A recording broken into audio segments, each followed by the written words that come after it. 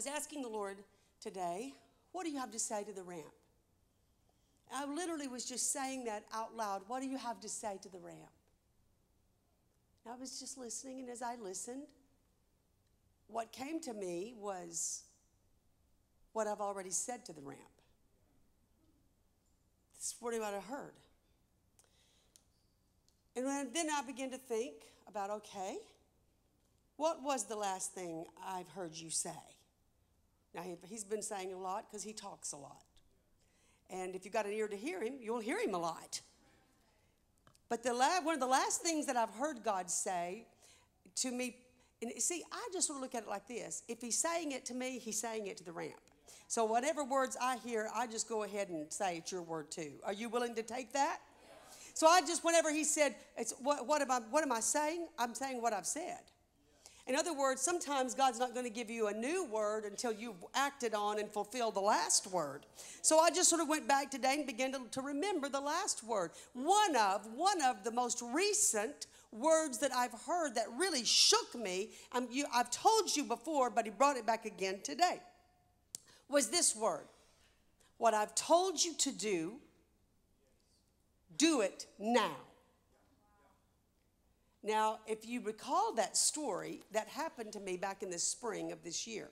I'd gotten up. I'm going to rehash it for those of you who have not heard it.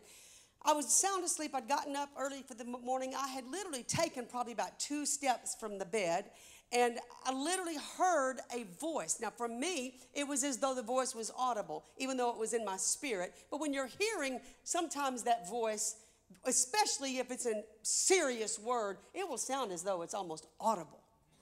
And so for me, it sounded that way. So I'd taken about 2 steps, and I heard the Lord say, what I've told you to do, do it now. And it shook me because he sounded serious when he said it. And it literally jolted me. I didn't even tell Rick about it. In fact, I left that morning. I'd come here for morning prayer at the ramp at 8, and Kevin and Pam were in the foyer in the green room, and Winfred and Lee, and they were standing in the green room, and so they were at the door. And when I walked in the door, I just started telling them, I got to tell y'all about this word I just heard.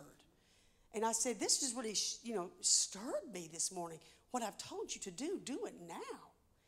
And so I pondered it. I literally began to think, Lord, am I about to die? Then, a few days later, I get a text from a pastor in Birmingham area who's the pastor of a Southern Baptist church. I hardly ever hear from this man. He is spirit-filled and very prophetic. He has given me, when Lindsay was gone especially, he sent me a prophetic word that blew me away and came to pass, all right? There's a couple things in it that's yet to come to pass. It's going to be glorious. But he's always right on. Well, I might hear from him once a year, maybe once every 2 years, okay? So after I told Kevin and Pam and all that, a couple of days later, I get a text, and it's from him. I see his name on my phone. I go, Pastor Richard. So I tapped it and looked, and here's all it said. He's always a man to the point. He said, saw your face this morning in prayer. The Lord said to tell you, what I have told you to do it now. Time is of the essence. In the last week of this week, I didn't even think about this until today, because this word began to move again in my spirit. And so I began to think and realize this week, now this is interesting. I haven't been, y'all know me, I love yard sales and thrift stores and auctions and estate sales. It's a hobby I don't get to do very much. Haven't been probably in a year or two, much, hardly at all. Mom and I enjoy going. But this week I got to go to 2, an estate sale and an auction. And so it was just fun. I just go for fun. It's hilarious. I usually go and laugh with my mom and sister. But this week I went to one, and I didn't even think about it, but I bought a clock at the estate sale. I bought a clock at the auction. And this weekend in Birmingham, I preached for the Church of God camp meeting, women's meeting, and on Thursday. And a woman, I don't know who she was, came up to Abigail and told Abigail to give me this gift. It's a necklace with a watch, clock on the end of it. That's why I wore it tonight. Wearing this for a reason. And if I could, if you want to know what I'm really feeling it's doing, I wish I could press a button and it go, whee! We're just an alarm. It's a really bad alarm, wasn't it? But anyway, I wish it would just ring like an alarm. Because that's what I feel like it's doing. I feel like it's just ringing. Like the alarm's going off. Why would God give me 2 clocks and a watch in a week? Unless he is trying to say, time is of the essence. Time is of the essence. So, we're going to step into this just a little bit tonight. So I began to think, okay, knowing what you said, what I've told you to do it now. Time is of the essence. What I've told you to do. So lately, even today, I've been revisiting that, going, God, what have you told me to do? So I just began to think about it in very simple terms. That's usually the way you'll find him, is in the simple places. What have you told me to do? I'll tell you what he's told the ramp to do. He's told the ramp to bring people into the presence of God, to be awakened, equipped, and sent out. That's what he's told the ramp to do. Listen to me good. What has he told us to do? He has told us to bring people any age, but especially young people, into the presence of God, to be awakened to the real God, equipped in the word, RSM, and sent out to change the world, to the harvest field. In other words, it's to awaken a generation. What has he called us to do? What I've told you to do it now. What is that? He's called us to awaken a generation. That's just huge. Out of spiritual death and religious complacency, calling them into their individual purpose and their corporate responsibility as an offensive army imposing the kingdom of God. So that's what he's called us to do. That's number one thing. Second thing, I only wrote down 2. This one has come to me, especially more in the last 2 or 3 years, as a very specific assignment. And that is to raise up an army of intercessors that will pray in laborers for the harvest. That is being manifested. Now, that's also, we do that even in our conferences for the young people. But I especially feel it right now as an assignment with women in particular, not leaving out the men, they're intercessors too. But I do feel a specific call. That's why I have my front porch friends. Every Wednesday night, 9 o'clock. And I heard I've got 2 front porch friends here tonight. Right, Pam? What are their names? Eileen and Terry. Where are you in this room, Eileen and Terry? Would you just let me see you? I'll give you a hug later on. Welcome, my front porch friends, Eileen and Terry. Pam, it's so funny because these front porch friends of mine, I feel like I know them all. It's the truth. God has just put a connection in us, in our spirit. But the assignment for my front porch friends, it is to awaken women, especially women, and men too. I got a rebuke the other day from a man in my comments saying, what is this? Are you just only going to talk to women? I mean, he said, I'd like to pray too, you know.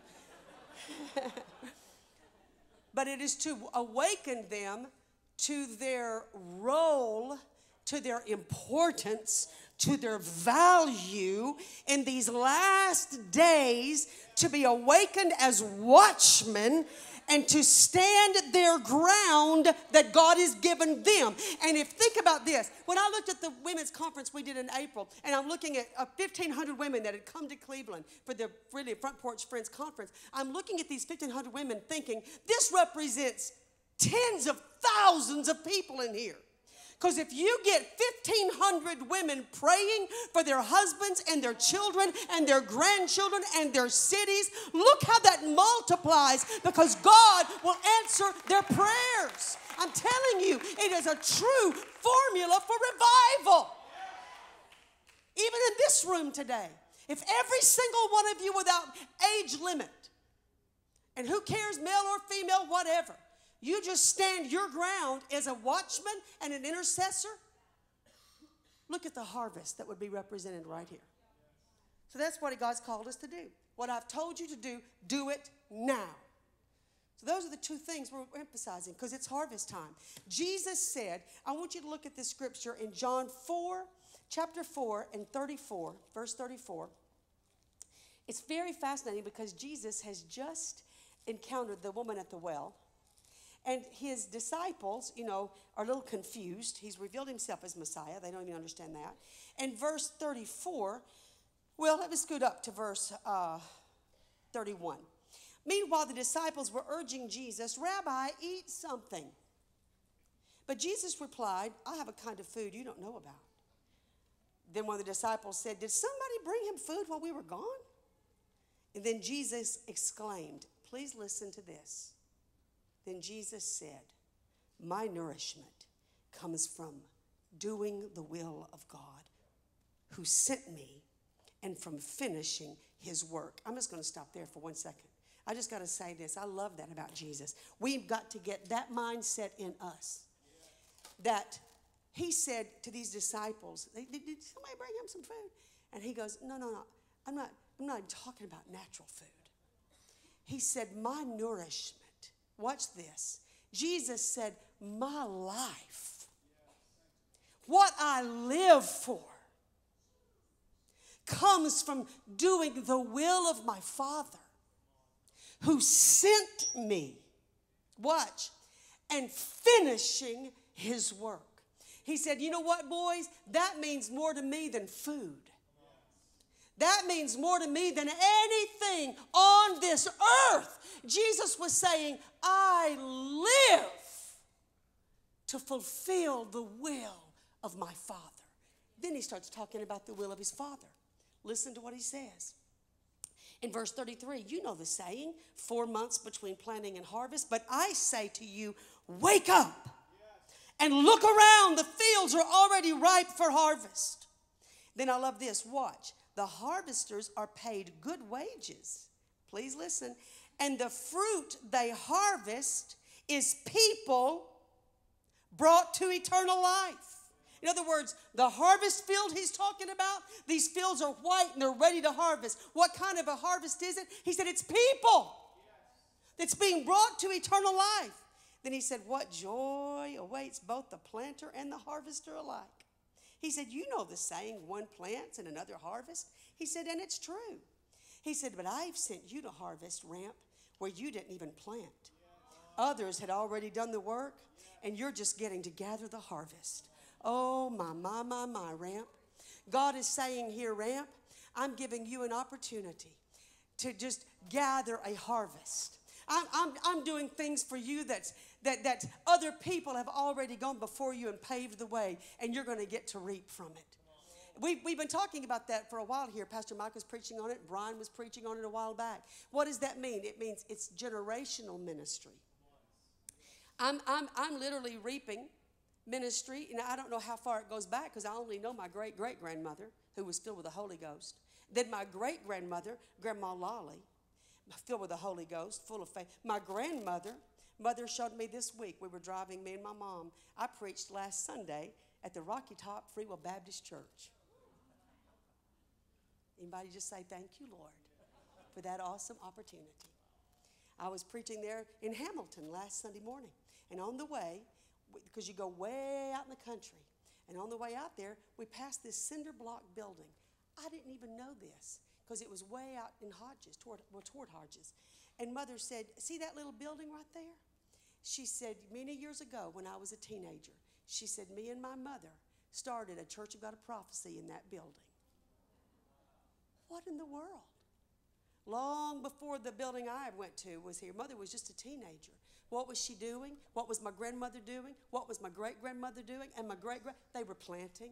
They were planting. They didn't know that they were going to have a great-granddaughter someday that was going to come into Hamilton and start harvesting and harvesting and harvesting. I believe right now, even in Cleveland, Tennessee, that dream that God gave us. Why in the world are we in Cleveland, Tennessee? Because God gave us a dream through Chase, the prophet dreamer here, that there was 3 wells, 2 still covered up. We don't know where those are. Don't we wonder about that, Chase? But the 3rd well in the dream, I love this, was uncovered. And that well, the water was filled to the brim, and the water was boiling.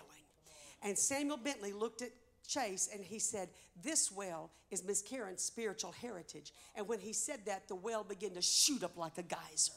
I believe that's Cleveland, Tennessee. I believe we're going to see a harvest of souls in Cleveland, Tennessee. Come on. And where did that come from? I'll tell you where it came from. Many generations back, we were going to Cleveland, Tennessee to the General Assembly. My people were there. Those old saints praying and sowing in the ground of Cleveland, Tennessee for the Church of God, the Church of God of Prophecy. Well, I've got seed in that ground because my grandmothers and my ancestors planted that seed in the ground. So God says, now you've got a spiritual heritage there as the ramp. And the water's already filled and boiling, and it's ready to shoot up like a geyser. Come on. That's why we're in Cleveland. Why are we in Manchester, England? I'd love to know, but I have been studying this, and I found out that the Palmers, my people, my mother's maiden name was Palmer, and all of my people have come from England. The vast majority of the Palmers are from England. So now then I'm just wondering, what ancestor did I have that I don't know about, probably won't ever know in this life, was planting some seed in Manchester, England, and didn't know that their great-great-great-great-great-great-great-granddaughter someday was going to hear the word of the Lord and say, go harvest that seed that your great-great-great-great ancestor put in the ground. Come on, that's what God's saying. Oh, he's got some fields for you to harvest. He's got some places for you to go to that you don't even know about yet. If you'll be faithful in the field he's given you right now, he's going to give you fields you know not of. I love that. You don't even know yet where God's going to call you. You don't even have a clue yet. When I was 18, when I was 20, I never dreamed of anything like this. When I was 35 and 40, you wouldn't have even, well, I was 40 when he called me here. But when I was 35, I'd have been blown over with a feather if you'd have said, in about 3 more years, you're going to quit what you're doing now almost, and you're going to start working with teenagers. What? And the Lord's going to call you to Manchester, England. He's going, what? You don't even know. About the time you think you're about ready to retire, God says, I got something up my sleeve for you. That's right, doctor. He does.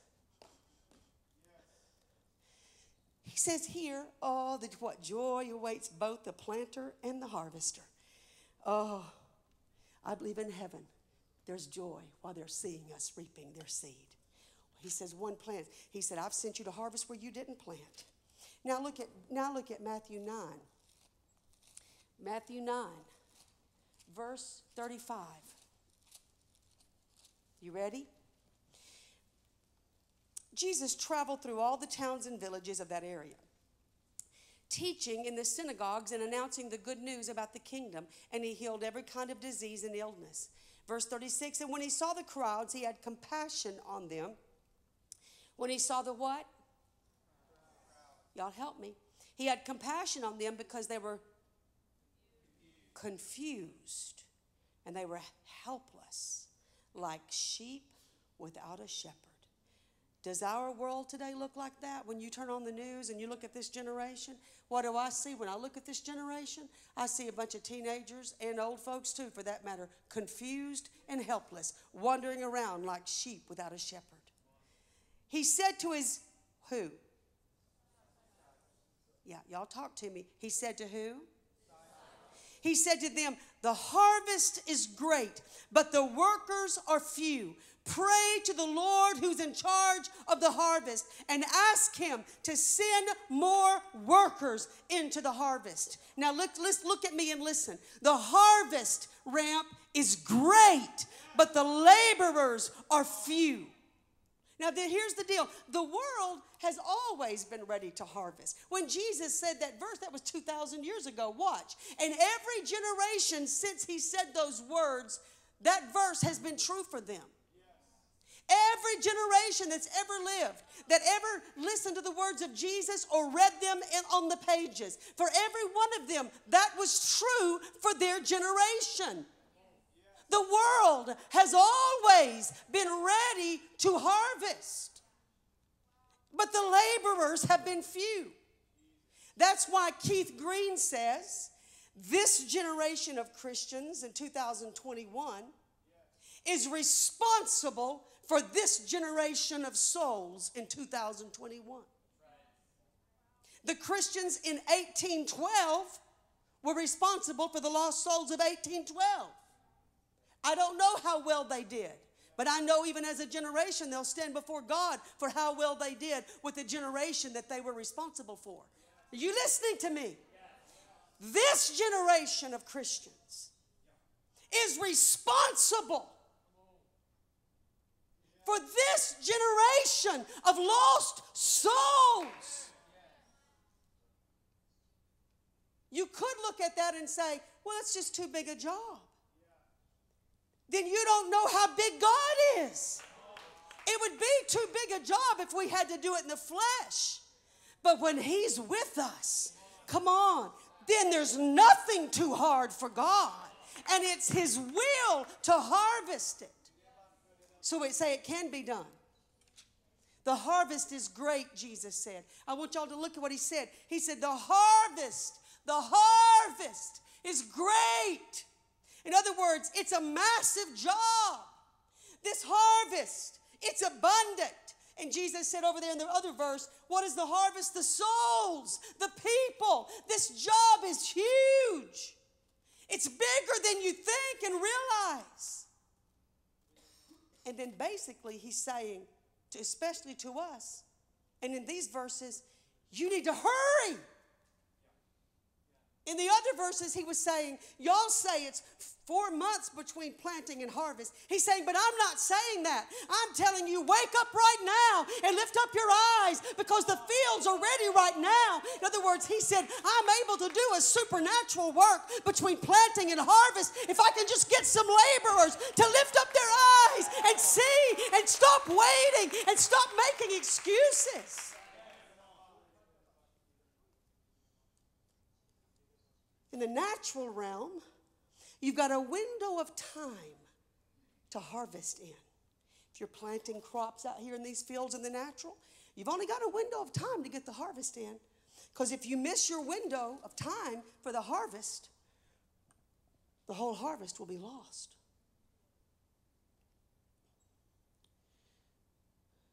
And in the natural, you can try again next year. But in the spiritual, we have a window of time, come on, to harvest these fields for our generation.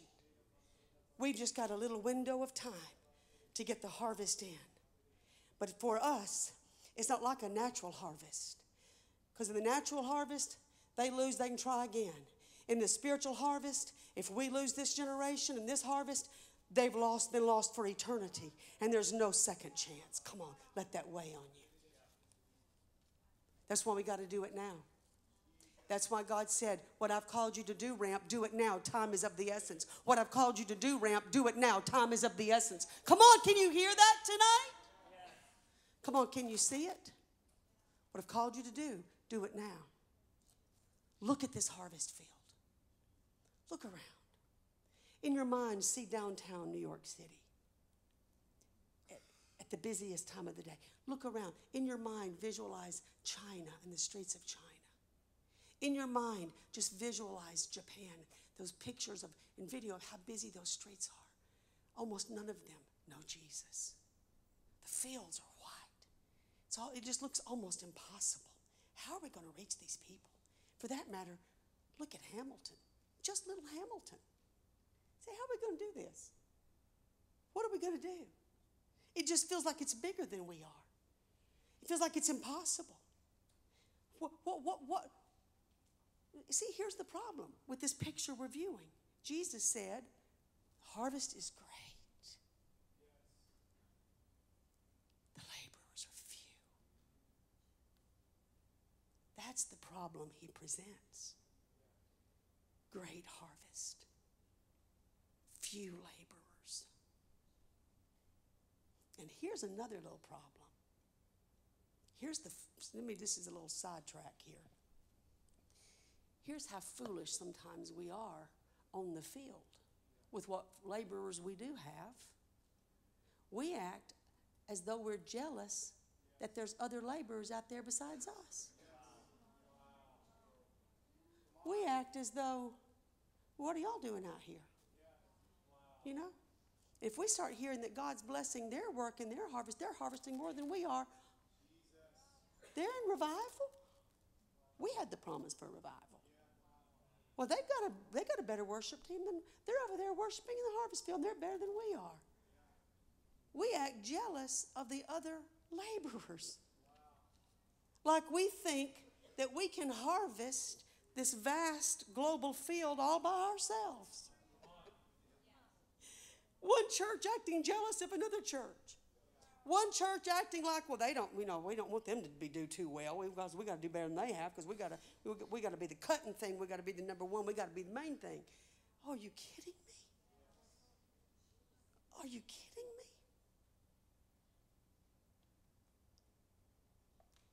The thing is, we can't do this by ourselves. No church can. No ministry can. No denomination can. This harvest field is so vast. Honey, we just think about just Hamilton, for example. The ramp holds about 1,000. We're getting ready to build an auditorium to hold 2,000. That's about all we can get in that room across the street. It's 2,000. We're going to double. Hallelujah. And that's good. Hamilton has 7,000. Marion County has 30,000. 30,000 within a 20-minute radius of where we are. 30,000 within Marion County, right? 30-minute radius within us right here. 30,000 people. Honey, we need to rejoice for every church building we've possibly got in this city. We need everybody in this county. We need everybody on fire. We need every church in revival. Can you see that? We need everybody we can possibly get to help us just harvest Marion County. Oh, God help us all. In Mark 9:38, the disciples one time told Jesus, they said, well, Lord, we saw somebody over here casting out a devil. And so we told him to stop because he wasn't in our group. So I'm quoting the Bible. And Jesus looked back at them and he said, don't stop them. He said, if he's not against us, they're for us. And then Jesus, well, you think of it this way. In the natural realm, just to harvest a natural field, it takes all kinds of tools, machinery. It takes all kinds of barns and silos, right? Are y'all still with me? In the natural realm, it takes everything, all kinds of tools and machines. Well, in the spiritual harvest, the fields that we're in, we need all kinds of tools out here. We need those tools that are different spiritual gifts, honey. We need them all. We need all kinds of machinery, which means ministries. We need all kinds of ramps in all different flavors. I don't care what. Corey, we need you to do impact. We need everybody. We need Perry Stone to do Warrior Fest. Come on, we need Jensen Franklin to do whatever. Come on, we need them all. We need them all. We need every ministry we can get. We need every barn we can get. We need every silo. Barns to me would represent churches. We need more barns. We need more silos. We need everybody. All hands on deck. Everybody fully engaged. It's harvest time. We've got to do this. So what do we do? What do we do about this vast harvest? We have a field that's ready to harvest and a few laborers. Well, Jesus told us the vision, he told us the problem, and he gave us the solution. He said, here's what you do. What are you going to do about your problem? Vast field and few laborers? Pray. Pray. He said, what I need you to do. He was on the earth now when he said this. He said, here's what you got. You got to pray to the Lord of the harvest, that he will send forth laborers into the harvest field. That's amazing to me, because it goes again to prove what John Wesley said is true. God does nothing in the earth except in response to prayer. In other words, that's so amazing, because you would look at that and think, well, God, these are souls. You'd want people to be saved, wouldn't you? I mean, obviously you would. He doesn't just automatically send the laborers. You know why? He requires people to pray. Watch. It takes praying that God to send forth laborers into the field. Why does God require that? Because I believe God's saying, I'm not going to let you do this without me. Why does he do that? Because the flesh will profit nothing, but the Spirit will give life. Why does he require you to pray for laborers? Because he says your work in the flesh will profit nothing, and then in turn it'll destroy you. If you get out here and start trying to labor in the flesh, it'll profit nothing, and in the end it will destroy you. I've got to know that even in this, you're living utterly dependent on me. Come on, in other words, you can't do this without me. Pray for laborers. And then look, what do you do after that? Get ready for him to answer. Oh, why do I know that? He'll answer this prayer quick.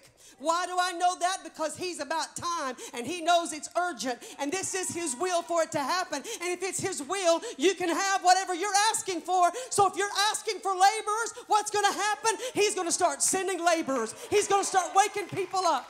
And I tell you this, he'll probably start with you. Because in the very next verse in Matthew 10, right after Jesus says, pray the Lord of the harvest send forth laborers, look at chapter 10, very next verse. So Jesus called his disciples together. The same ones, say, I'm listening. The same people he had just told to pray for laborers are the same people now he calls. Come over here. All right. That was a quick prayer, wasn't it? Now then, I'll take you. You prayed quick, then I'm going to do this. I'm going to give you power to cast out devils. I'm reading. He gave them authority to cast out devils and to heal every kind of sickness and disease. Then he tells their names. Come on. I believe your name can be listed down there too. Then in verse 5, Jesus sent out the 12 disciples with these instructions. Can you hear that? Jesus sent out those 12 disciples that he had just told to pray. And this is interesting. The word sent out. Whenever it says here, pray the Lord of the harvest, that he would send forth laborers. Did you know, and we're familiar with this at the ramp, thanks to Lou Engle, that the word Jesus uses right there in Greek, he used a Greek word, Jesus did, and that Greek word was ekbalo. Jesus said, pray that the Lord of the harvest will ekbalo laborers into the field. What does ekbalo mean? Glad you asked, because I looked it up today. Here's what ekbalo, think of all the words he could have used. He could have said, pray that the Lord of the harvest will ask laborers to go to the field. He could have said, pray that the Lord of the harvest would suggest that laborers would go if they are able. He didn't say that. He said, pray the Lord of the harvest will ekbalo them. Ekbalo means to violently eject, to thrust out. Ekbalo means to throw something. It means to cast out. It means to drive out. In fact, the other places in the New Testament they used the word ekbalo was when Jesus was casting out devils. It said he would ekbalo those devils. He would cast them out violently. When Jesus cast out devils, he wasn't nice to them and asked them to go out if they wanted to. He cast them out. That's what Jesus is saying here. Ask the Father if he would ekbalo people into the field. I read this today. It was so strong. It says these were three of the definitions of ekbalo. Listen to this. It means with notion of violence. In other words, he's going to be violent about it if he has to be.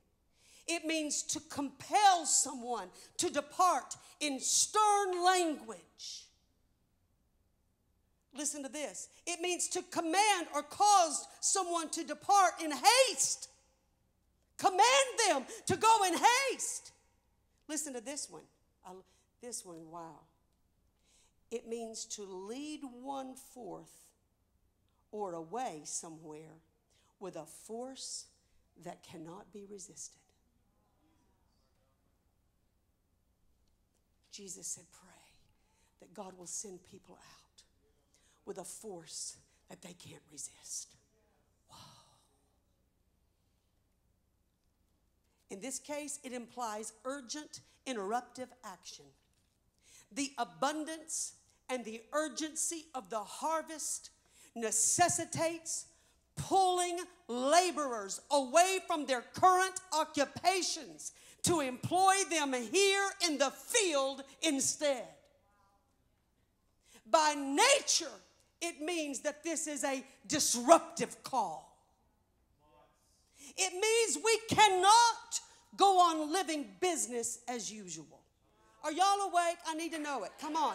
Ramp, are you here? I said it means we cannot go on living business as usual. We must pray, send out laborers, and then we must be ready to go when he calls. After he said pray for the laborers to be sent, he sent them. Look at Matthew. I'm almost done. I'm heading to the end. Look at Matthew 10. Look at this. In Matthew 10, where Jesus calls the disciples, this is huge for us, Ramp. I'm going to read this to you. Look. When Jesus called the disciples, right after he said pray, and he sent them, verse 5, and Jesus sent out the 12 apostles with these instructions. Listen carefully. He told the 12 disciples, don't go to the Gentiles or to the Samaritans, but only to the people of Israel, God's lost sheep. Now, did God care about Gentiles? Yes. Did he care about Samaritans? Yes. Of course. But it wasn't time right then. So you've got to be led by the Spirit for wherever God's sending you. You don't just go randomly. That's why he says you got to pray for laborers, and then after you're sent out, you got to pray for every step of the way. You don't just go eeny, meeny, miny, moe, I like that city because they got a good beach. You'll get eaten alive. If you go into a city or a nation that you've not been sent to, you'll be opened up to the demonic forces of that region. Come on, they can wipe you out. But when you go led by the Spirit of God, there's no devil in hell that can overpower you. Come on, when you go in the authority of the Spirit of God, oh, come on. You have all of heaven backing you up. So he tells them, you've got to go only where I tell you to go. And right now, you don't go to the Gentiles or the Samaritans. Right now, boys, you're only going to the lost sheep of Israel. He said, go and announce to them that the kingdom of heaven is near. He's telling them where to go, who to go to, and here's what you preach. He's going to tell you every step of the way.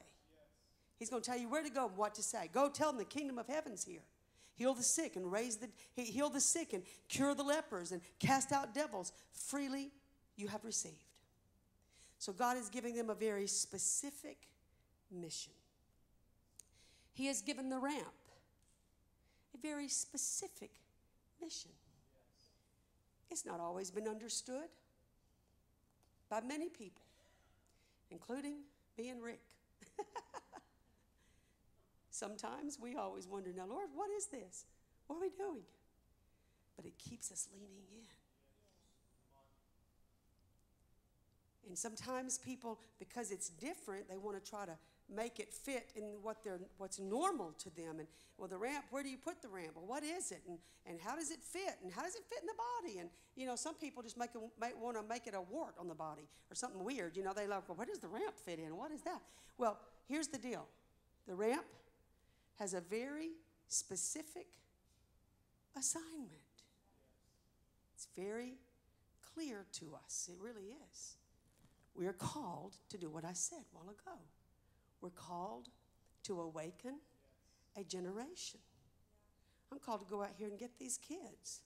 I'm called to go out there and find these kids and bring them in this room in the presence of God. From churches all over the place, all kinds of denominations. We're called to bring them in from all over cities, all over the nation, the whole nation.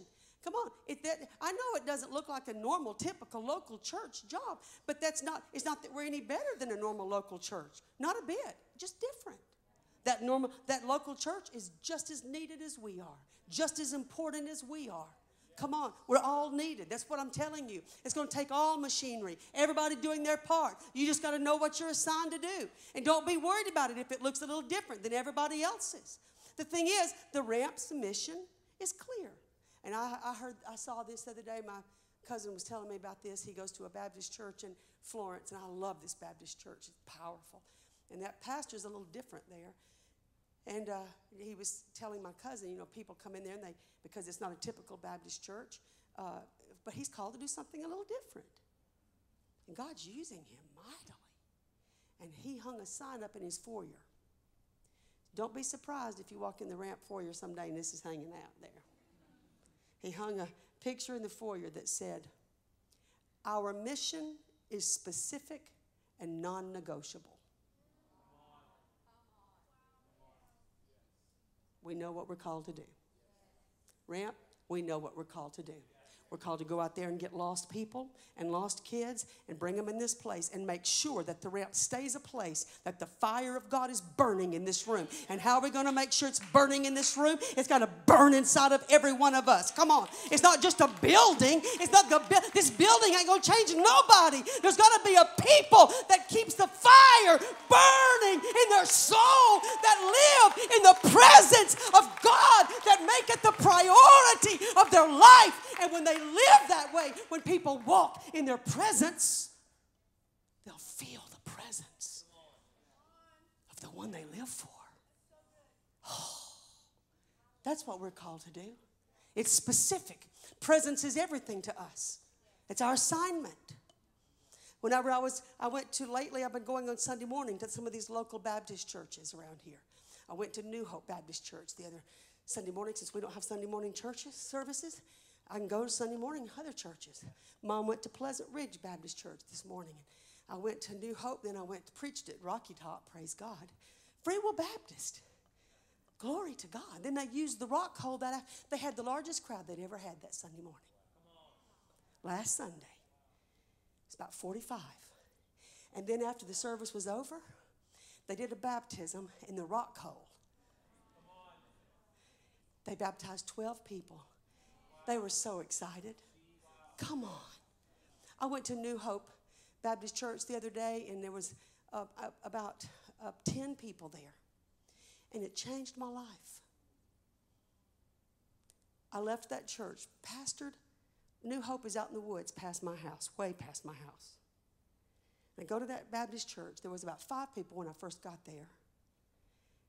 And I was shocked because I thought the Lord told me to go, so I went. And I got there, and the pastor is 19 years old. 19 years old. Then there's one other girl there out of the 5 when I got there that looked like she was about 19-ish, who played the piano. And the rest of the people were elderly.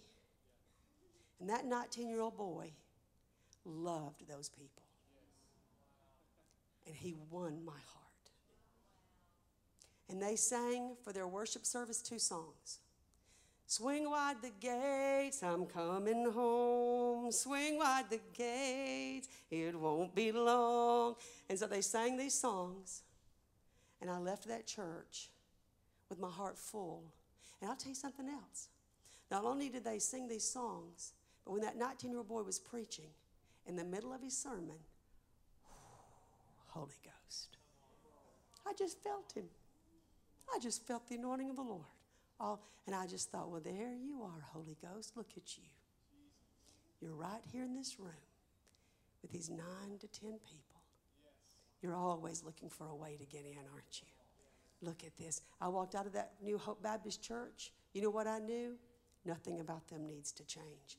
That boy needs to stay right here in this harvest field and speak their language and minister to these people, because their assignment's different from the ramps. But boy, we need them. Come on. Because the ramp wouldn't be able to really reach those people the way that boy's reaching those people. And we need that 19-year-old boy down there loving those people. Come on, loving them right into heaven. We got to have everybody doing what they're called to do, because we need them all. We need them all. We need them all. I know I'm going a long time tonight, but I don't get to preach here much, and I'm gonna finish it. Hallelujah. So just bear with me. And if you got to go, I understand. I'll maybe forgive you after a sozo. Watch. I'm almost through. But listen, he tells them first, here's where you go. Here's what you say. Now look at verse 9 of chapter 10 of Matthew. Don't take any money to your money belts. In your money belts, don't take gold or silver or copper coins when I send you out. Don't carry a suitcase, a traveler's bag, or a chain. Don't even take a change of clothes. And don't even take sandals or a walking stick. Now, later on, he told them they could take a walking stick, but don't take anything else. Isn't that amazing? He said, don't hesitate to accept hospitality because those who work deserve to be fed. Now, I'm going to make this one quick. Listen, Jesus said here to them, your assignment is specific. Now, here's what I need you to do. I'm going to teach you ministry right here, boys. He said, I'm going to teach you one thing about ministry because all of you in this room is called a ministry, every one of you. That doesn't mean you got to preach from a pulpit. It means in your office, in your school, in your plant, wherever you're working, that's your mission field. And here's what he said. You got to learn to live utterly dependent upon God. Don't ever think you can figure this out. Don't depend on your flesh. Don't try to figure this thing out. That's what he was teaching them right there. I'm going to teach you to live utterly dependent upon God. I could go there, but I'm not for right now. The last thing he said that I'm going to touch on tonight is verse 11. And whenever you enter a city or a village, search for a worthy person and stay in his home until you leave town. Now, I'm not going to go into that tonight, but I could, but we'll do it another day. What does he mean by that? I've run into some people lately that we'll talk about when we're not on the internet, but they are amazing people in ministry. And they have taught about how to evangelize in a way that's life transforming, and it's changing a nation right now, okay? Trust me. We'll talk about that on another night when we're just us and we can. But here's how they interpret that verse about find a person like a person of peace. This was fascinating. He said, you in a city, wherever God's sending you, number one, they say that you go and you saturate that place in prayer before you ever even speak to anybody about Jesus. Don't just haphazardly go in trying to witness, okay? You saturate a place in prayer. Pray for the hearts to be prepared. See, that's, again, depending on God, utterly dependent upon God. Can't do this without you. You got to go before me and prepare the way. Then what you do is you start looking in your plant, in your office, in your school. If you go to Walmart, wherever you go, what do? You start looking for a person of peace. What does that mean? Start looking for a person that there's peace with talking to them. There's an open door. You can tell when somebody's open. This week with Abigail and Abigail went with me to Georgia. We went to a restaurant, Italian restaurant in Atlanta. And I said, just Google and find a good one. So Abigail found one, I forgot, Pasta Bella or something like that. And so I was like, well, that sounds good. Read the reviews. And they were good enough to go. So I was, let's go to Pasta Bella. So we go to Pasta Bella, and we're sitting in there. It was kind of a different place. It wasn't a place I've ever been to, a family-owned restaurant. We passed all these other kinds of good restaurants. But we just thought, let's go to Pasta Bella. We go there. It didn't take long to know why God sent us to Pasta Bella. He sent us there for Ricardo. Because this young man comes up to the table. He's the manager of the restaurant. But is it not true, girls? Instantly, I could see the door open. All he said was something silly like, he looked at me and said, you're a troublemaker. I thought, well, the devil's talking right there. I can cast that thing out because I am a troublemaker to the devil. You're right. You better believe I am. I am your troublemaker. That's right. But I ain't going after that devil. I'm going after that boy that just said that to me. That's all I needed to hear, him just say that to me. I thought, there's my boy right there. So he says, you're a troublemaker. I said, oh, no. I said, I'm your blessing. Well, that had caught his attention. So next thing you know, Ricardo keeps coming back to our table.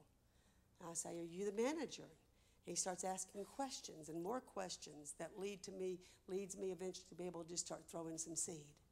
Just throwing some seed in Ricardo's heart. And Ricardo's heart was wide open because the fields are white and ready. And Ricardo was ready. Come on. He was ready. And I said to him, I can't remember what I said now. The Holy Ghost was just saying something to him. And Ricardo's eyes looked at me kind of funny. And he goes, whoo. He said, I felt that. Yeah. He said, I felt that. That's my person of peace. That's what you start looking for. Now, the next morning, went to Starbucks. And I was trying to talk to this boy, taking my order, and he was a nice guy. It was for a change. Some of these interesting drive-through people can be interesting. So I was telling that boy, I thought, see, what I'm doing is I'm looking for a person of peace everywhere I go. I'm going to do it intentionally. So I'm just looking, are you going to be a person? So I'm looking, I say something to him, and so I did all I could. I said what I could. I threw in a seed real fast, and that boy shut those doors to that drive-through and said, he just went and lived there and got our drinks and stayed gone for, a good 5 minutes, never opened those windows back up until he had our drink, and it was like, And even Jesus told them, he said, you know what? If they refuse you, don't worry about it. Just shake it off and keep going. Because not everybody's going to accept it, and that's all right. At least I threw in some seed, and maybe somebody else is going to come by and throw some water on it, and eventually for Ricardo and Mr. Starbucks, God's going to bring an increase. Come on, will you believe with that? In Jesus' name. I'm going to close here tonight. Go ahead and come, if you will, please, Ralph. Ramp, here's where I feel like I want to close. Don't complicate this job we've been given. It is impossible in the natural, but we've got God, so it's not. It's His will to do it, so He's with us and it can happen. Say it can happen. Say it will happen. That's right, that's right. So don't complicate it. It's okay to start, you think about harvest, and you think about nations, and I got to go to Africa, and I got to go to India, and that may be true for some of you. But don't start there. I mean, that's okay to think about that. I'm not rebuking you for that. You should, and many of you will go to many nations. I have been to many nations, so many of you will go. But don't start there thinking there. Start with here. And start living intentionally. How do you do that? That means everywhere you go there on purpose. Everywhere you work there on purpose. Do you go play basketball? You ain't just going to hang out with the boys. You got something. You're on purpose. I'm looking. I'm a harvester in this field, and I'm looking for them. Come on. Everywhere you go, I'm praying before I get there. I'm saying, God, show me the gas station I should go to. Come on. Oh, please. Lord, show me. In other words, everything I do, I'm going to live in the Spirit, and I'm going to live intentionally. I went to a gas station the other day by myself. I was some state somewhere, and I was stopped to get gas, and sitting on the sidewalk over there right by the door of that gas station is a boy. And I knew it when I saw him. There he is. That's my boy. So I went up to him. I don't even know what all I said. I just started saying anything I could think about saying. And the more I talked to him, first he's so cool, he can't hardly talk to an old lady. But the more I talked, the more I could hear the Lord telling me he's had somebody praying for him before. So I just kept going until the layers began to peel. And finally, out of nowhere, the boy said, my grandmother was a Christian, but she died. She read the Bible all the time. So my daddy left. I never knew him. My mother gave me to my grandmother. He said, but she read the Bible all the time. And I knew I'm on an assignment because that woman left prayers before she left the earth. My assignment's that boy. I was led to that gas station to find that boy. Everywhere you go, come on, everywhere you go, I don't care where you are, you're living intentionally. Everywhere I go, I'm here on Eli, you're going to school on purpose. It's more than just school, you're there on purpose. You're there for an eternal purpose. No matter where God leads you, it's always there. You're led by the Spirit of God. Can you hear me, Ramp? Everything we do at the Ramp is going to be led by prayer. We're going to live utterly dependent upon God. We're going to pray for God to lead us to the person of peace in this city and the people of peace that we can reach. When Chosen was young, well, we didn't have Chosen. When the Ramp was young, I told the kids, pray for God to give us kids of influence. Because if we get a kid of influence in that high school, we only had like 8 or 10 kids at this point. I said, if we can just pray God to give us a kid of influence, he's a leader and they'll follow him. God sent us Samuel Bentley. He'll send him if you'll pray.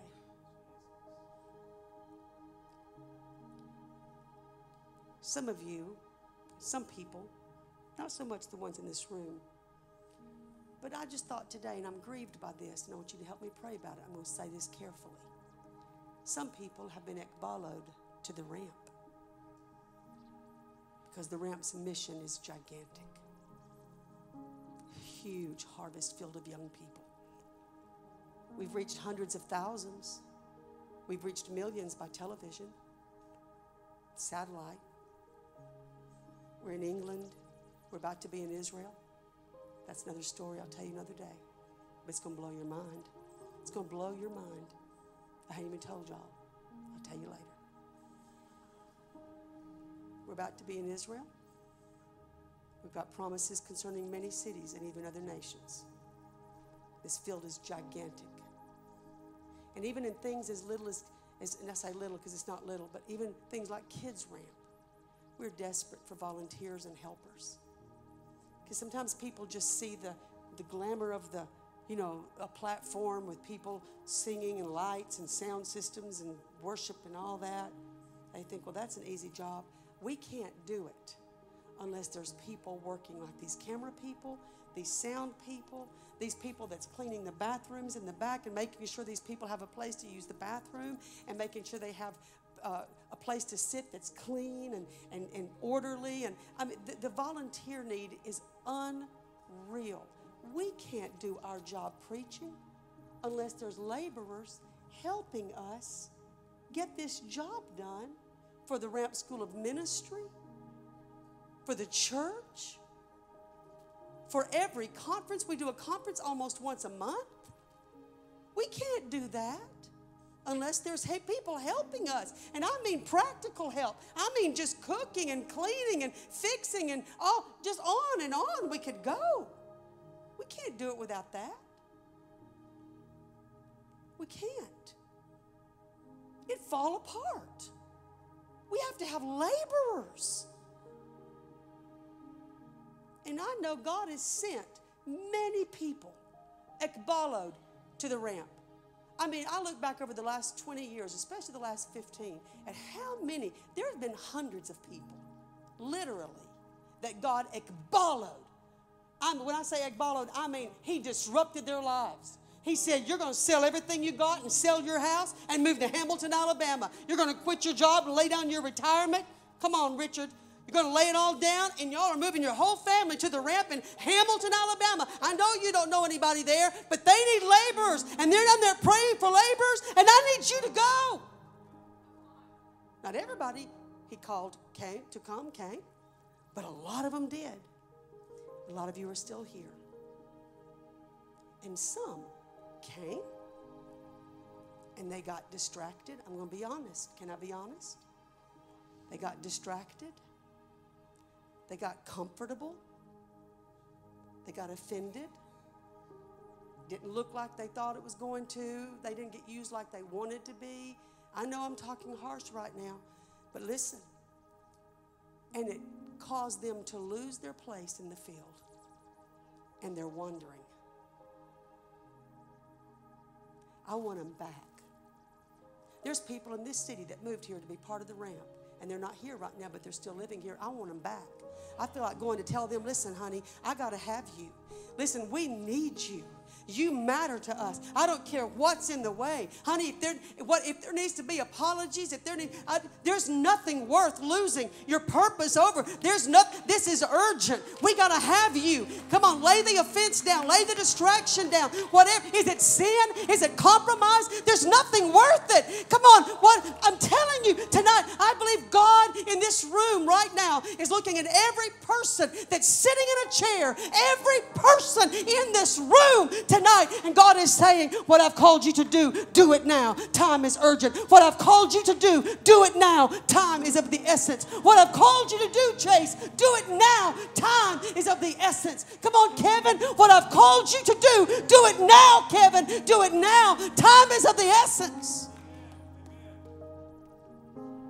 Every one of you, stand to your feet.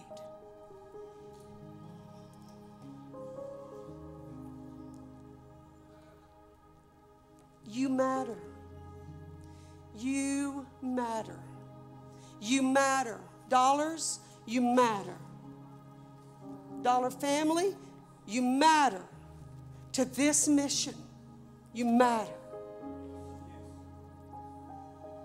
Brianna, you matter to this mission. We got to have you. Durkins, you matter. McBrides, you matter. I could go by name how many more could I call every person in this room by name and without leaving one of you out? Please hear my heart. I'm saying this to you individually, every person. Pray the Lord of the harvest. We got to reach people. Tonight, if you just want to say, God, I just want a fresh commitment to you. I got to get focused. I got to get a perspective shift. I got to shake off some complacency. I've got comfortable. Come on, you may tonight be in here saying, Karen, I've been fighting with normal. It's one of the biggest things you'll fight with in your whole life is normal. Why can't I be normal? Why? Why can't I be normal like other people that are Christians that seem content? Why can't I be that way? No. Why? Because you've seen more. And you'll never be able to settle for less. Come on, God didn't call you to normal. That's why you're in this building tonight. I said, that's why you're in this bowl. That's why you're in the building. You didn't get called for the normal call. Come on. Those 12 disciples that heard his voice say, follow me, they weren't called to normal. They knew. In fact, the rest of the chapter of Matthew 10, he spent the rest of the chapter telling them. First, he told them where to go. Then he told them what to do and how to do it. Then he told them what it was going to cost them. He knew it's going to cost you everything. But oh, the reward, KJ. The reward of the yes. The reward of the yes is worth it all. If you want to make a fresh